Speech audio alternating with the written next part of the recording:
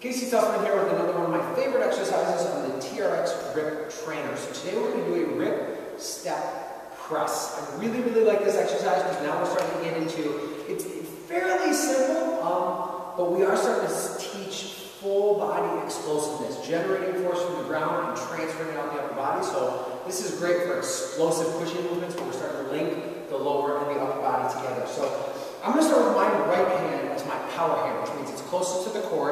My left hand's my base hand. I'm going to be in mid-zone, so that's right in the middle of the black rubber handles. I'm going to stand facing away from the anchor point. I'm going to set in this tall plank position called our drive position. Now my right hand's my power hand, which means my right foot is going to be stepping back. However, it is my left leg where my power is going to be coming from and kind of flowing across the body because I have the band on my right side. So as I step back, I'm going to sit and load the hips, but it's really this left leg that's getting loaded up, and then simultaneously I'm going to extend the hip, step forward, and press. Both arms evenly, even though there's a little bit more weight on the right side. So I'm going to step, load, press, load, press, load, press, load, press. Now I can take this nice and slow, or I can start to speed it up and go nice and quick. So you have lots of different options on tempo in this particular exercise.